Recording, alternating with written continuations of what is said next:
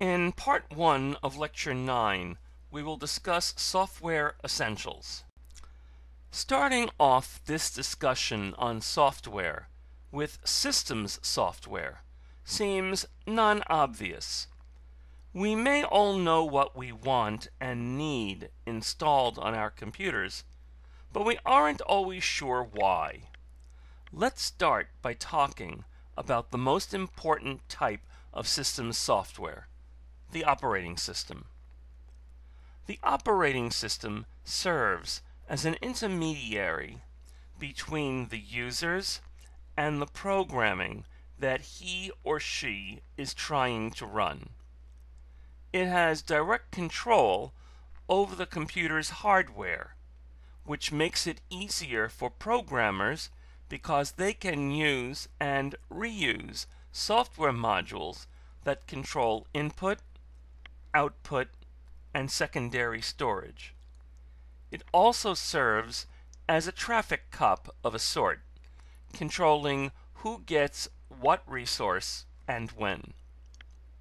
Popular modern operating systems include Microsoft Office, Mac OS and iOS from Apple, Linux, Unix, and Android and Chrome OS, those two both from Google. To make matters easy, the software that controls individual devices, such as monitors, keyboards, and disk drives, are modular. This approach means that these modules can be installed later. They are called device drivers because of how they control these devices. There are also utilities, programs that do some operating system-like chores, like managing files, providing security, managing the network connection, and so on. Development software should really be called software development software, but I guess the name would be confusing. The most basic software development tools are programming language translators. Computers don't understand C, BASIC, Java, C++, C#, or any of these languages. They either need to translate programs written in these languages into something the computer understands and save that translation, or they translate it a line at a time and carry out the instruction they just read. Scripting languages are a bit different from other languages. Most of them were designed for specific applications, and the programs that are written for these applications are not typically very large.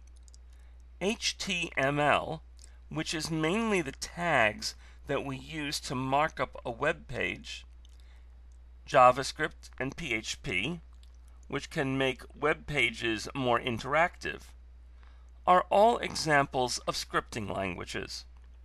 Python and Ruby have more than one kind of application for which they're used.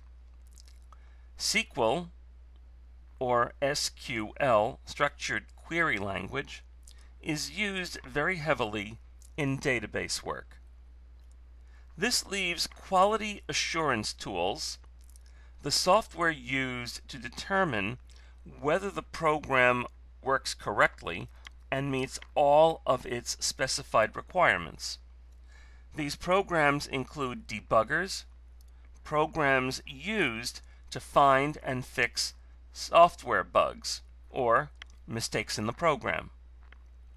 In addition to debugging, there is load testing, where we try to determine if the software will be able to keep up with the volume of work that it is given.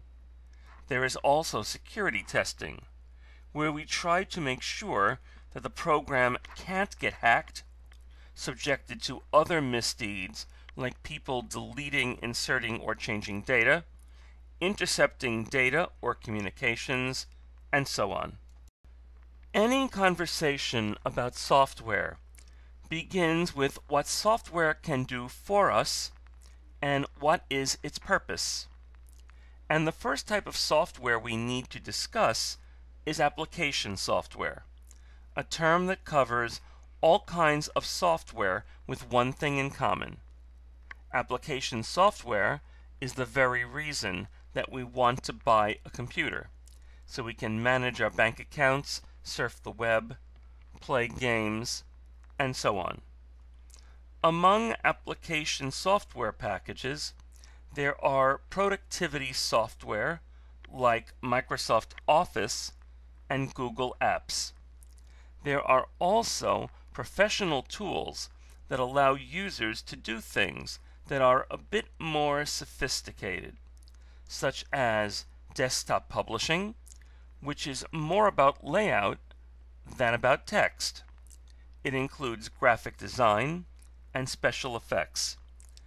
There is also educational software that can engage students and their teachers in the learning process, both in the classroom and at home, or in other locations far away from the classroom. Application software also includes personal financial software. People use this to manage their bank accounts, prepare tax returns, plan retirement, and so on.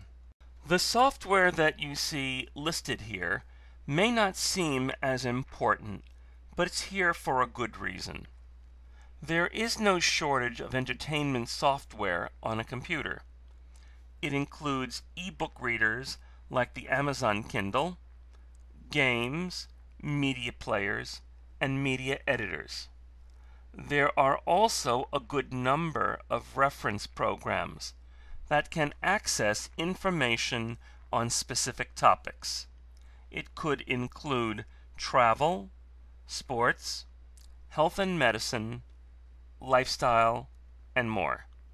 And we can't forget about social media. Although most people use their browser to interact with Facebook and Twitter from the desktop, most mobile users have separate apps on their smartphones and tablets for this. Business software is a separate category, and the exact software will differ from company to company and industry to industry. Common applications that we would expect to see include accounting, inventory management, and billing. And of course, as I mentioned earlier, productivity software which allows us to automate certain tasks that used to require pen, paper, typewriter, calculators, and slide projectors. Mobile devices need software as well, but the software that they use is different in several ways. Everything is stored in memory, so it has to be somewhat compact. Apps store their own files, so users don't need to worry about it. And the manner in which you navigate around the screen is different as well.